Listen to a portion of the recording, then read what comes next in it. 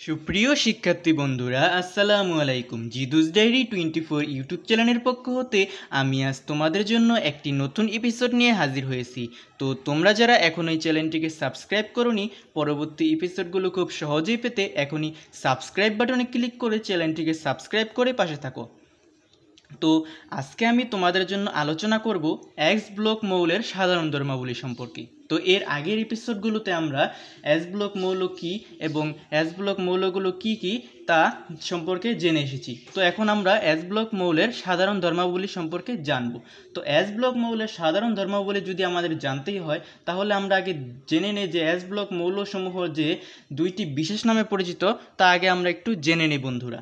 তো S block মৌলসমূহ যে দুটি সাধারণ বিশেষ নামে পরিচিত তা হলো যে একটি হচ্ছে কি ক্ষার ধাতু এবং অন্যটি মৃৎ ক্ষার ধাতু। তো আমরা লিখতে পারি কি, একটি হচ্ছে ক্ষার ধাতু এবং অন্যটি হচ্ছে কি বন্ধুরা, অন্যটি হচ্ছে মৃৎ ক্ষার ধাতু, অন্যটি হচ্ছে মৃৎ ক্ষার ধাতু। তো এস ব্লক মৌলসমূহ ক্ষার ধাতু এবং মৃৎ ক্ষার ধাতু নামে পরিচিত। তো ক্ষার ধাতু কোনগুলো আর মৃৎ ক্ষার ধাতু কোনগুলো? তো ক্ষার ধাতু হচ্ছে যেগুলো নিয়ে গ্রুপ একে অবস্থান করবে। তো এর আগে এপিসোডগুলোতে আমরা জেনেছি যে এস ব্লক মৌলসমূহ গ্রুপ 1 এবং গ্রুপ 2-এ অবস্থান করে। তো ক্ষার ধাতু হবে সেইগুলোই যেগুলো গ্রুপ 1-এ অবস্থান করবে, আর মৃৎ ক্ষার ধাতু কোনগুলো? যেগুলো গ্রুপ 2-এ অবস্থান করবে। তো ক্ষার ধাতুগুলো আবার কি করে? পানির সাথে তীব্রভাবে বিক্রিয়া করে। আর মৃৎ ক্ষার ধাতুগুলো কি করে? পানির সাথে হালকাভাবে বিক্রিয়া করে। এবং এরা কেন ক্ষার ধাতু এবং এরা কেন মৃৎ ক্ষার ধাতু? কারণ এদের মধ্যে কি আছে? ক্ষার। তারা পানির সাথে বিক্রিয়া করে কি করে? যে সবল ক্ষার যে ধাতব হাইড্রোক্সাইড আছে ওই ধাতব হাইড্রোক্সাইড উৎপন্ন করে। তো ক্ষার ধাতু যে মৌলগুলো রয়েছে তারা কি করে? পানির সাথে তীব্রভাবে বিক্রিয়া করে। আর মৃৎ ক্ষার ধাতুর যে মৌলগুলো রয়েছে তারা কি করবে বন্ধুরা? তারা পানির সাথে বিক্রিয়া করে, তবে আস্তে আস্তে করে, যে ধীরে ধীরে করে। যেমন মনে করো যে তোমাদের কোনো এক বন্ধু তোমাদের কি করলো? বার্থডে ট্রিট দিবে। তো বার্থডে যেহেতু ট্রিট দেবে, তো তোমাদের সামনে নিয়ে আসা হলো কি? আইসক্রিম এবং চকলেট। তো তুমি করো কি? তুমি তো আইসক্রিম এবং চকলেট দুটিই খাবে, কিন্তু তোমার কাছে অধিক পছন্দনীয় মনে করো যে আইসক্রিম। তো তুমি কি করবে? আইসক্রিমের উপর তোমার কি থাকবে? নজর বেশি থাকবে। তো ওইখানে তুমি কি করবে? তুমি আইসক্রিমটা তুমি আগে বা দ্রুত খাবে। তো এখানে হচ্ছে কি যে ক্ষার ধাতুর যেসব মৌলগুলো রয়েছে তারা কি করবে? তারা পানির সাথে তীব্রভাবে বিক্রিয়া করবে। আর মৃৎ ক্ষার ধাতু যেগুলো রয়েছে তারা কি করবে? পানির সাথে বিক্রিয়া করবে, তবে ধীরভাবে। তো দুটোই কি করবে? পানির সাথে বিক্রিয়া করে। দুটোই সবল যে ক্ষার আছে ধাতব হাইড্রোক্সাইড, সবল ক্ষার যে ধাতব হাইড্রোক্সাইড, অর্থাৎ আমি এই যে এইটার কথা বলছি যে ধাতব হাইড্রোক্সাইড কি করবে?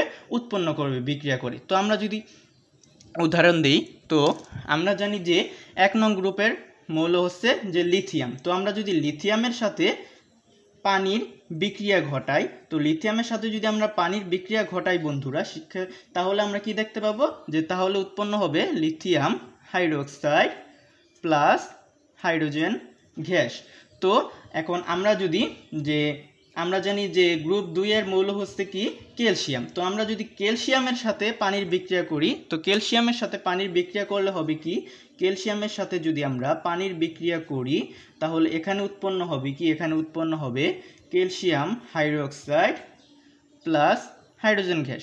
তো উভয় ক্ষেত্রে আমরা দেখতে পাচ্ছি কি হাইড্রোক্সাইড যা হচ্ছে কি সবল ক্ষার তা উৎপন্ন হচ্ছে, কিন্তু এখানে বিক্রিয়াটি হবে কি? খুব তাড়াতাড়ি লিথিয়াম পানির সাথে বিক্রিয়া করবে, কিন্তু এখানে ক্যালসিয়াম করবে কি?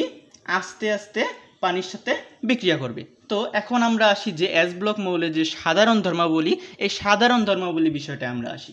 তো এস ব্লক মৌলসমূহ কি? নিম্ন গলনাঙ্ক ও নিম্ন স্ফুটনাঙ্ক বিশিষ্ট ধাতু। তো আমরা লিখতে পারি কি প্রথমেই, যে আমরা যদি লিখি যে 1 নাম্বার আমরা লিখতে পারি যে নিম্ন গলনাঙ্ক ও স্ফুটনাঙ্ক। তো নিম্ন গলনাঙ্ক ও স্ফুটনাঙ্ক। তো এর পরের বৈশিষ্ট্য যদি আমরা দেখি, তো এরা কি হচ্ছে, এরা বন্ধুরা এরা একক ও দ্বিধনাত্মক আয়নে পরিণত হতে পারে। তো এস ব্লক মৌলসমূহ আমরা জানি কি, এস ব্লক মৌলসমূহ হচ্ছে গ্রুপ 1 এবং গ্রুপ 2 এর মৌল, যারা কি করে ধাতু। তো তারা কি করবে, ধাতু আমরা জানি যে ধাতুরা ইলেকট্রন ত্যাগ করে অষ্টক পূর্ণ করে। তো তারা কি করবে, একটি ইলেকট্রন বা দুইটি ইলেকট্রন ছেড়ে দিয়ে বা ত্যাগ করে দিয়ে বা অপর মৌলকে দান করে দিয়ে তারা একক এবং দ্বিধনাত্মক আয়নে পরিণত হবে। তো তারা কি করে বন্ধুরা, তারা একক ও দ্বিধনাত্মক আয়নে পরিণত হয়। তো আমরা লিখতে পারি কি, একক ও দ্বিধনাত্মক আয়ন। তো এই এস ব্লক মৌলসমূহ যে বর্ণহীন, তো তাদের আরেকটি বৈশিষ্ট্য হচ্ছে কি, তারা হবে কি বর্ণহীন, তাদের কোনো বর্ণ নেই। তো আমরা আরেকটা লিখতে পারি কি বর্ণহীন।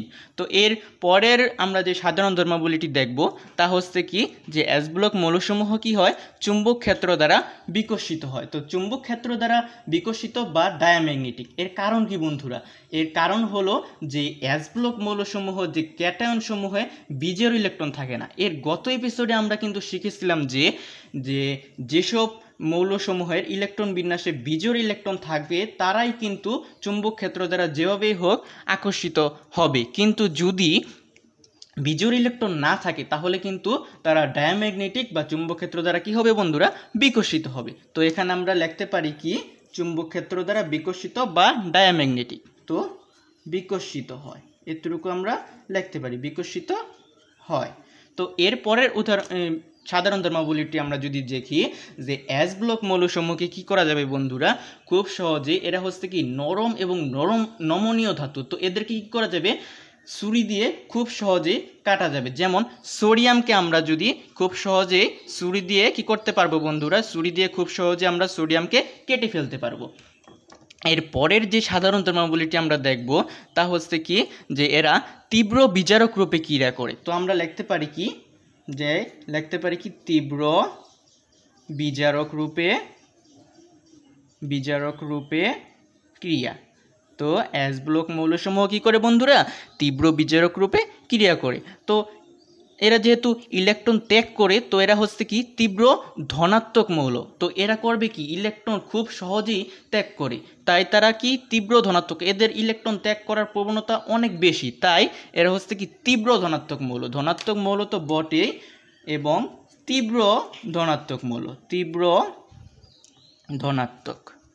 তো এর পরের বৈশিষ্ট্য যদি আমরা দেখি যে সাধারণ ধর্মাবলী, তো এরা হচ্ছে কি, এদের আয়নীকরণ শক্তি গ্রুপ 1 এর শক্তি একেবারেই কম, আর গ্রুপ 2 এর আয়নীকরণ শক্তি গ্রুপ 1 এর তুলনায় কিছুটা হলেও বেশি।